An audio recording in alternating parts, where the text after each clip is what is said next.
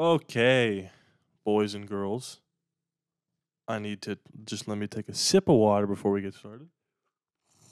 That is warm. Welcome back.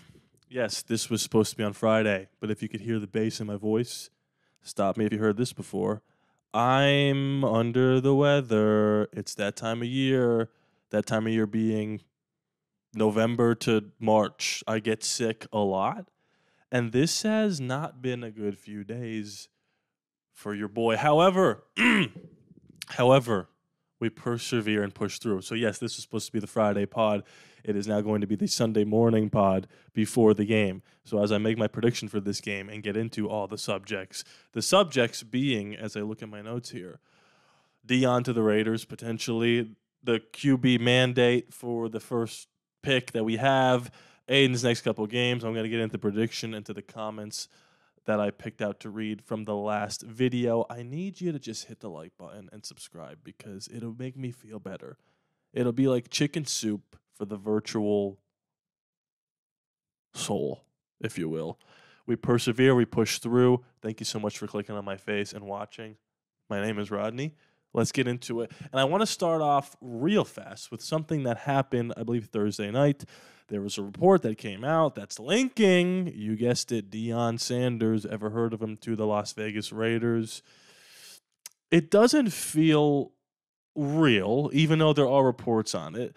The most tangible thing for Deion to the Raiders is Shador, right? And Shiloh to a lesser extent, but Shador. Like, oh, if we draft Shador, it's logical that Deion wants to come next, right? And we'll hire Deion. It'll be like the big dynamic duo, whatever, dynamic trio with Shiloh or Travis Hunter.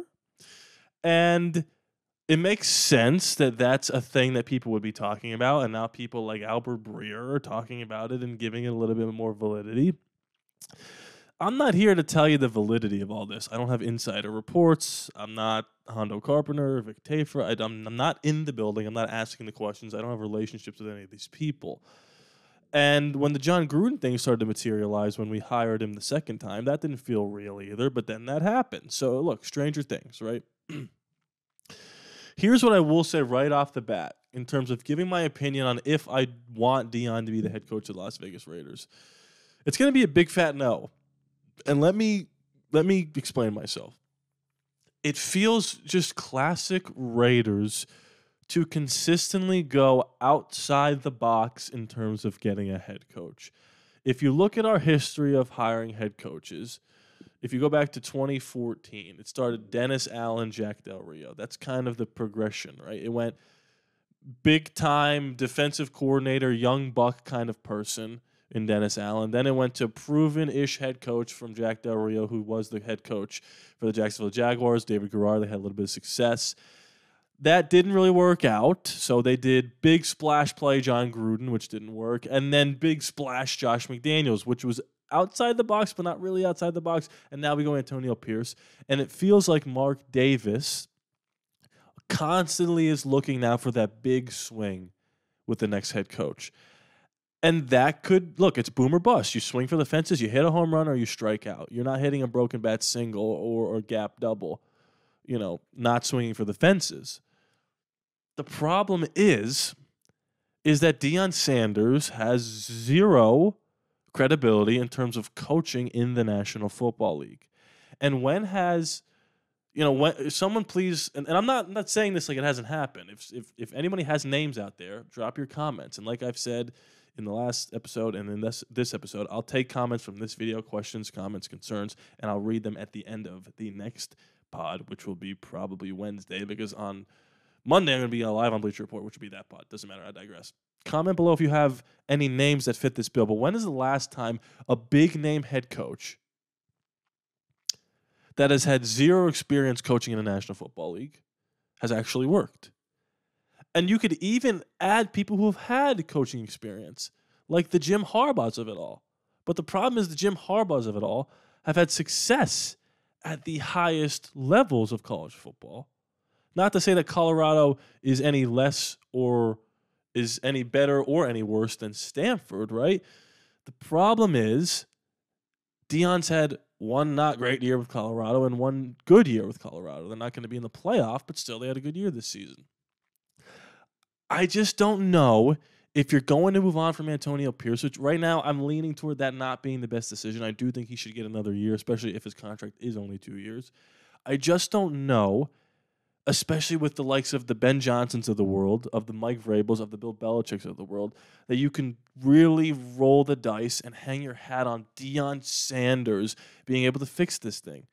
When I close my eyes, and close your eyes too if you want to play along at home, and you see Deion Sanders, head coach of the Las Vegas Raiders, and you see him at the press conferences, do you see him defending himself or do you see him hyping up the team after they just won the game? In my mind, I see the Raiders making another classic big play splash with this signing and it blowing up in our faces. And I'm not saying I want to play it safe, per se, but I am saying I would like to get somebody that makes a little more sense in the National Football League. We were just complaining about how Antonio Pierce was never a coordinator. He went from position coach to head coach, and he had a meteoric rise, and it went phew, right? And now it's not looking so great. Well, Deion Sanders is the same thing. He has had no coaching experience in the National Football League. He's been at a Division I real school for 2 years. And it was and then it was better. So I'm not ready to put all my chips into that basket. And to be frank, I'm not drafting Shedeur Sanders if there's a stipulation that Deion has to be the next head coach. That's not how I run my business. But I am afraid that Mark Davis is going to want to lean that way because, again, with these coaching hires, especially coming off of the Dennis Allens and the Jack Del Rios of it all, I think he wants to swing for the fences. And that's not necessarily a bad thing, but I think swinging for the fences would be Ben Johnson or Bill Belichick. It would not be Deion Sanders, in my opinion. It is such a classic Raiders move to do this. And the classic Raiders move the last 15 years has been to more often than not lose football games. And I'm not about that anymore. So, look, only time will tell if this is, again, is it even real? It feels not. And look, Deion's come out and said he's happy where he is and he loves Colorado. Right, but Jim Harbaugh said the same thing about Michigan, and now he's 8-4 walking into the playoffs with the Chargers. That's another issue I have is like, let's say we get rid of Antonio Pierce. This next head coach, whoever it's going to be, has to go up against 2 times a year. Sean Payton, love him or hate him, top 10 coach in the league. Andy Reid, love him or hate him, best coach in the league. Jim Harbaugh, everywhere he goes, he wins. Probably top 10 coach in the league. Top 5 maybe. You're going to have to get somebody that's going to be the next version of these people, whether that is Antonio Pierce or a Ben Johnson or a Mike Vrabel, or you're going to have to go get Bill Belichick to have a chance at out-coaching these guys. Because right now we don't have the talent to outplay them except for maybe Denver. And Denver seems to be on the rise in terms of talent. And that was a team that had salary cap hell, one of the worst trades of all time with Russell Wilson. They might walk into the playoffs too. And we're going to be this redheaded stepchild, the odd man out. So this next coach can't just be like a rah-rah guy, right? If you're going to keep Antonio Pierce, go get your coordinators. Keep Patrick Graham, keep the Turners if they keep this thing rocking and rolling. If not, go get Ben Johnson or go get a name that's been proven to win games in the league. Bill Belichick or Mike Vrabel, not necessarily in that order. So that's where I stand on that. Let me know your comments on that whole thing. Before I get into the idea that there is actually not a mandate to draft a quarterback in the first round, I just want to let you know about the Patreon, patreon.com/ALLaBorde Raiders. What do you get with that if you sign up? Link in the description below. For $5 a month, and you can cancel at any time, you get every video I post early. You get exclusive content that's never before seen on YouTube and never will be on YouTube. You get your name at the end of the credits. You get behind-the-scenes stuff. For an upgraded fee, you get ad-free content, and you get monthly YouTube advice from yours truly. That is patreon.com/ALLaBorde Raiders. I believe we just hit 25 members, and these are all my executive producers. I think they're going to be over here, and you'll see their names at the end of the videos. If you want to be one of those people, sign up. Link is in the description below. No mandate to draft a quarterback in this year's draft. What's our BS meter saying about this? Because I need to pull up the report on this, actually. This is Bleacher Report. So, ESPN's Paul Gutierrez, a team source, told him Raiders owner Mark Davis is issuing a mandate to draft a general. Let me start this whole thing over. It's the brain fog from having a sickness. According to ESPN's Paul Gutierrez, a team source said that rumors of Raiders owner Mark Davis issuing a mandate to general manager Tom Telesco to take a quarterback are, quote, simply not true.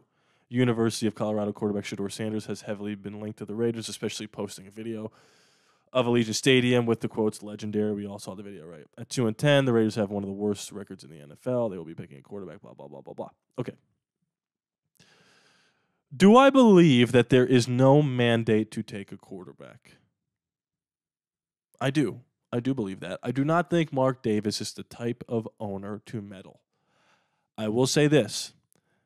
If, there's no world in which this was going to happen. But if Brock Bowers this year completely shit the bed, I think Mark Davis would have said, this is the guy we took instead of trading up for Michael Penix or Bo Nix.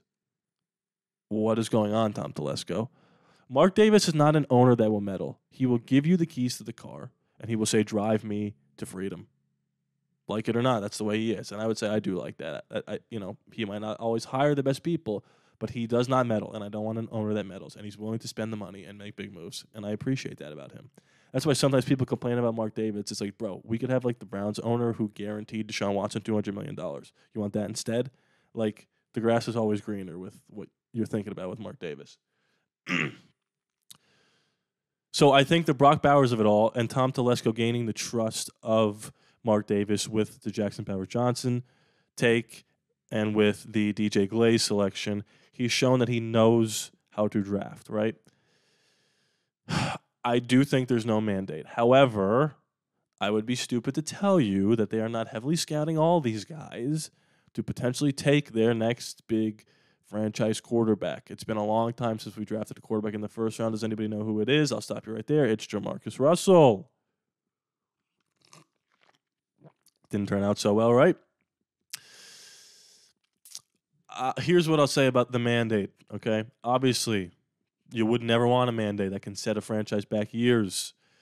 You need to make sure that you're drafting the best person for your franchise right now. That might not even be the best player available, but it's the best person for your franchise right now. I will say this. Derek Carr, 2014, that was a great draft, right? We went Khalil Mack, Derek Carr, Gabe Jackson, right? Gabe Jackson, is that right? Why does that name sound not right? Gabe Jackson. That's his name, right? 3 great picks. Khalil Mack was the first selection, and then we went Derek Carr in the second round. Early second round, Derek Carr ended up being the best quarterback of that draft class. I mentioned that in last week's pod. If you watch the conference championship games that went on yesterday, you've got guys like Quinn Ewers and Carson Beck who looked just terrible. You've got guys like Drew Aller and Dylan Gabriel who showed big-time flashes. You've got a Jalen Milroe who could be a Lamar Jackson 2.0, right? So hypothetically, if you have the third pick in the draft and Cam Ward's gone and Shedeur Sanders is gone, or one of them is there and you don't think they're the right guy, there is a world in which you draft Travis Hunter or you draft Genty or you draft a lineman, best player available, Abdul Carter. And then you take Drew Aller or Dylan Gabriel in the second round or whoever you want in the second round, Jackson Dart, Jalen Milroe, and you let him battle it out with whoever you sign, veteran-wise, and Aiden O'Connell. Because if you remember, the year that we drafted Derek Carr, who was supposed to be the starting quarterback that season? Does anyone remember? Comment below. I'm going to wait a couple seconds. I want it to build up. Don't cheat. Don't look. I want you to type the name of the quarterback who was supposed to start that season. He got hurt in the preseason. Derek Carr took the job. He played great in that third preseason game, and the rest was history. Do you have it? I will tell you right now. It was Pro Bowl quarterback Matt Schaub. I don't know if they traded for him and signed him in the offseason that year. But Houston, Texas quarterback, him and Andre Johnson, he was a multiple-time Pro Bowler. He was going to start that season. Hurt his elbow in the preseason. Derek Carr started. The rest was history. So there is a world. And we were coming off a season with Matt McGloin and Terrell Pryor at quarterback. So there is a world in which we draft somebody in the second round to sit, which I'm pro-sit, by the way. I'm pro-let this guy learn the game before playing. And I think not mandating somebody is the smart thing to do. Now, if you think your guy's there, then take him. But if he's not there, That's the way to go. I think best player available, draft a quarterback in the second round, because I'm not completely sold on Shedeur Sanders or Cam Ward to be the franchise guy. I'd rather take a chance on a big-time upside like Aller or Milroe, to be honest with you. And then, depending on how Aiden plays, let Aiden roll out next season, and we'll see what happens. But I just think, like, it's real risky to just be like, quarterback has to be. It's like, well, why?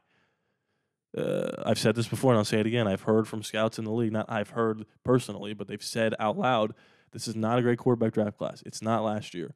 Michael Penix, the last quarterback taken in the first round, is better than all these guys. So the idea that's like, well, we need a quarterback. It's like, all right, but there might not be one for the pick that we do have. So we need to take a deep breath with that. Which brings me to my next topic here. I had a lot of people say, when I was frustrated that Aiden didn't play right away, and after the Chiefs game, I was annoyed that he didn't get to start the whole season because I wanted to see what he had. And a lot of people said, okay, he had one good game. Well, he has the rest of the season to prove if he could be the guy. Of course, a report comes out today from Vic Tafur that says about Aiden O'Connell, I quote, this is on RaidersBeat.com, I don't think it matters what Aiden does the rest of the way.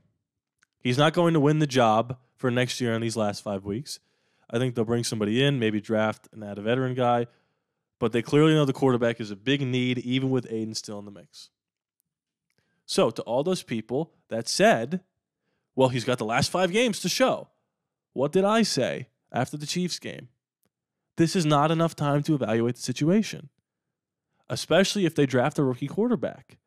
It's not as if Aiden is some veteran that this kid can learn under. They're going to have to sign another guy if they draft a rookie quarterback. They'll have to sign someone either way. The problem is, and you want to say, if Aiden battles it out with Shedeur Sanders and Sam Darnold, and somehow Aiden is the best quarterback, I wouldn't see that being the case, but let's pretend. Let's just pretend. Aiden's the best quarterback. And you want to say, well, the best quarterback's going to get the job. That's not what happened this past offseason. They gave it to Gardner instead of Aiden. And if you want to say, well, that was just the Raiders being the Raiders, look at the 49ers. The 49ers had Jimmy Garoppolo, who took them to Super Bowls, and they said, this guy's not good enough. He can get you to Super Bowl, he can't win you one. So they traded their whole farm for Trey Lance.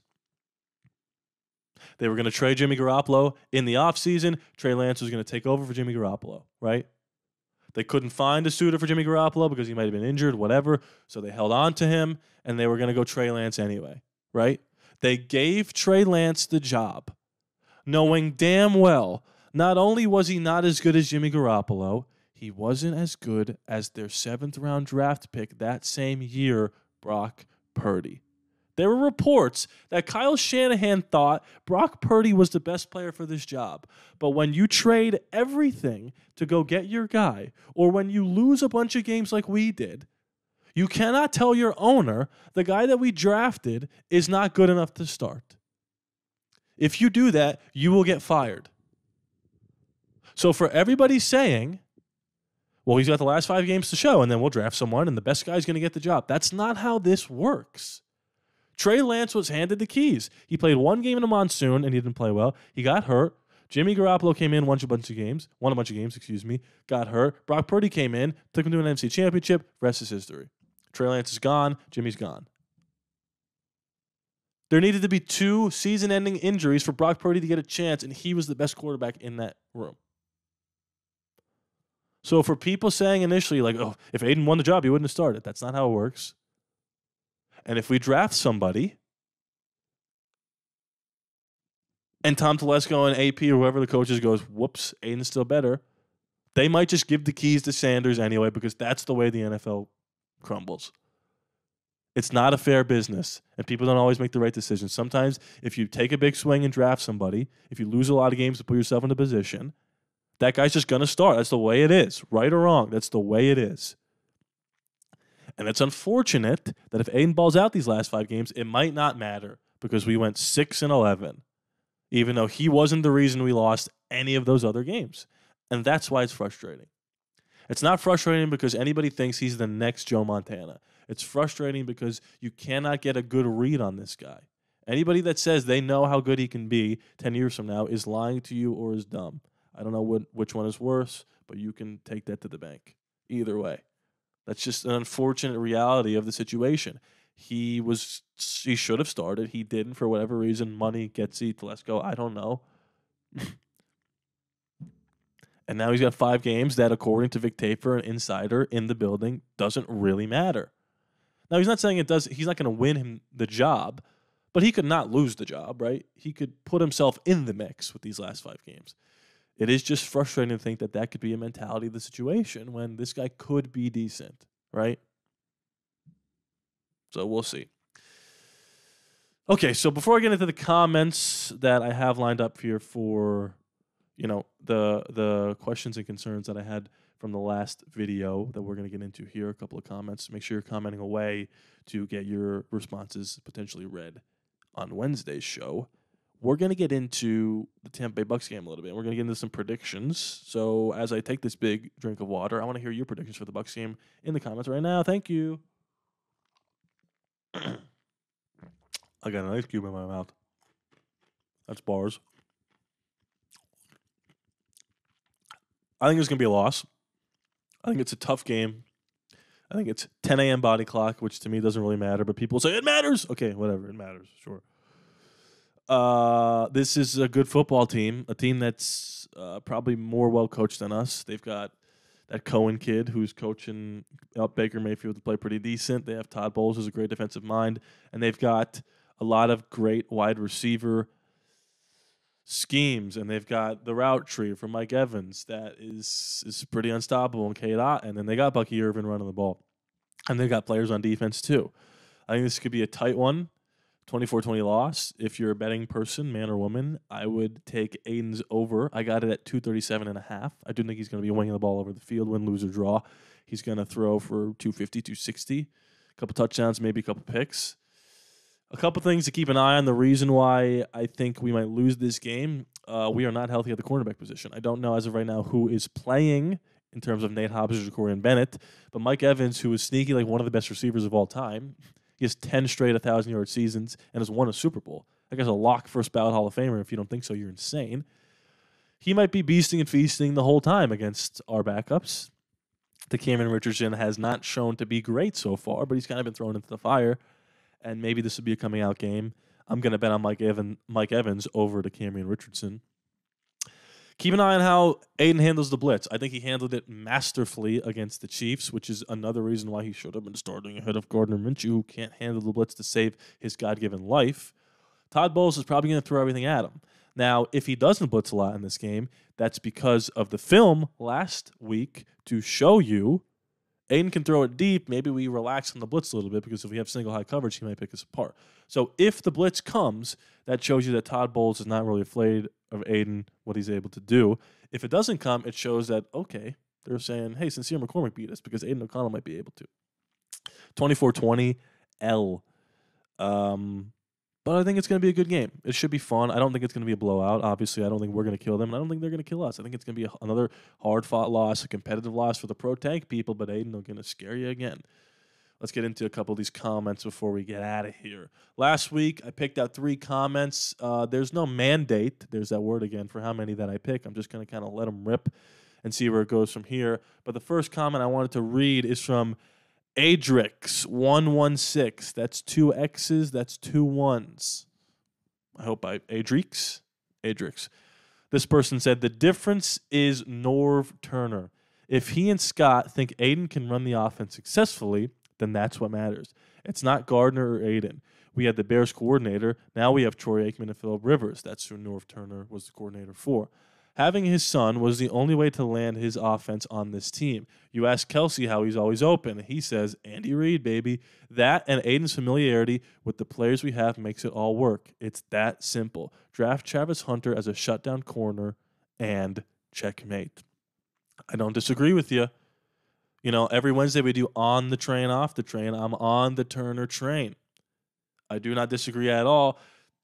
I don't know if it's Scott or Nerve that's getting us in a better position, but I've made it pretty clear that I'm A-okay with drafting Travis Hunter and letting it ride with Aiden next year if they don't think Shador's the guy. and if they're prepared to take quarterback in the second round, because I do think we should still draft a quarterback. So that's kind of where I am on that, and I wholeheartedly agree with you. Next comment comes from, what does that say? Lex Play Smut. I feel like I read like an innuendo there. I'm going to move on from it. Aiden controls his future right now. I don't know, does he? And if he can somehow look good in the Scott Turner offense and win 3 and 4 games, which we probably will ruin the Raiders' tank and give his career new light. I don't disagree with that. It also will force the Raiders to take a QB later like Milroe, since Telesco only takes best players available. Personally, I hope this doesn't happen. That's the rub, isn't it? To lose or not to lose? That is the question. I've said it since day one. I totally understand the people that want to have the highest draft selection. However, I'm not guaranteed tomorrow, and with this sickness that I have, I'm not guaranteed the next 5 minutes. That's a joke. It's like a cold or whatever. It might be the flu, but I'm fine. Don't worry about it. I don't want to lose. I want to win every game possible, and just because you have the first overall pick doesn't guarantee you have the best quarterback in the draft. Look at this past quarterback draft. I think Jane Daniels, Drake May, Bo Nix, and Penix are all better than Caleb Williams at this point. Maybe not Michael Penix, but you get my point. All that to say, I do think Tom Telesco is best player available, and I do think taking the quarterback in the second round, like maybe Jalen Milroe, is what they're thinking. So I don't disagree with that either. Last comment comes from Night Stalker 65. Weird name, but we're going to move on from that one as well. This person says, let's not forget the job Joe Philbin has done or is doing with the line, 2 exclamation points. It looks way better, 4 exclamation points. It does look way better. Now, is that Joe Philbin? Is that the line just being able to mesh together, or is that all the above? It's probably all the above, right?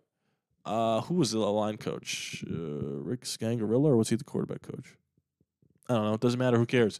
Point being, it does look way better. And, Gardner Minshew didn't really have the best offensive line to play with. Although Aiden, in this last game against the Chiefs, was able to maneuver the pocket in a way that we haven't seen before. And I do think he is able to get the right protections in place, which is also making the line look better. So I think it's the continuity. It's the younger guys playing together, right? This is the 3rd week in a row we've had the same 5 linemen, which is not great because it's week 14 or whatever. Is that the first cough in the whole podcast? It's pretty impressive. And I do think Aiden is making them look better with the way he's being able to play football. And people said, if Aiden's back there, he's going to get smoked. And it's like, not if he gets the ball out quick. That's what people got to understand. The quarterback has a lot to do with how the line works. It's not the end-all, be-all, but it is part of it. Okay, we got through it. I survived. I'm going to go get a lozenge. Make sure we are joining the Discord. Link is in the description below. ALLaBorde Raiders Discord. Join that Patreon, patreon.com/ALLaBorde Raiders. And make sure we're hitting that like button and commenting away. Like I said, I'm going to read some comments next week on Wednesday. Please be sure to subscribe. It's free. I'll turn the charge to you guys. I love you. I said that weird. And I see you next time.